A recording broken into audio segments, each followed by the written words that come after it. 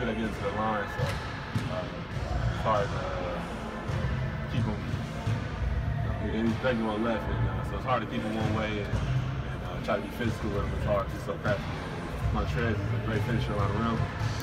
So the two, when they got to clear the side pick and roll, it's really tough to defend. But I think our team is doing a great job so far. They got a couple games where they got loose, but I think that overall throughout the series, they're doing a great job. If you guys do kind of push on and play another potential big part, is there any comparison to a little bit. You know, Lou Williams is great against the line, just like Harden. Really crafty, great shot makers. They're kind of comparable. As a big, we close out and we end up having to play Houston. It's great. This is a great series to learn how to not foul and how to play sound defense on Lou Williams. He's great at getting to the line. So it's kind of a good comparison and a great way to get ready for the rest of the series. You mentioned Houston last year when you had that series. What do you think you learned about yourself and what you should? I just learned that I could play at the highest level. I've been on this team playing versus these guys in practice. I feel comfortable playing against anybody in the league, but to go out there during the playoffs and all the stakes on the line, I learned that I can perform.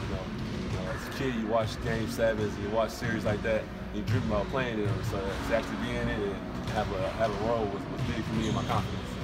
You see Clippers won the isolation, especially in Game 1. Yeah, I remember going into the series. I knew they was going to try to pick on me a little bit, but the first game they probably did about.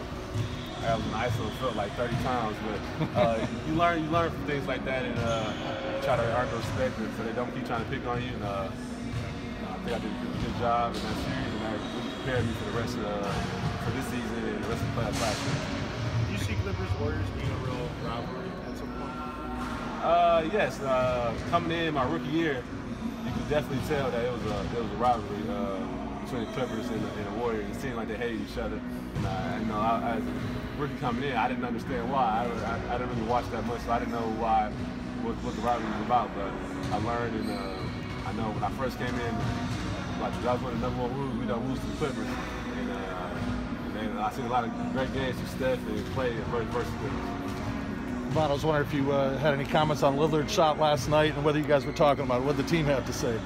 I think it was an amazing shot. He had an amazing game. He's a great player. He's been doing great things in this league for a long time. And to do it on a stage like that in a closeout game, and with all the stakes on the line, it's amazing. We seen him hit big shots like that before, and but that's probably one of the biggest ones I've seen. That's probably one of the best performances we've seen in the playoffs so far. You know anyone else who would take that shot from that distance? I mean, I know a few players on this team that would take that shot. So I know when some of these guards now are capable of hitting shots like that, I can hear Steve now telling me to get up and they can go to the basket. So the guys in the league right now are great shot makers, and I got to see 3 or 4 of them the best in the league every day. So it's just amazing to see where our league is going.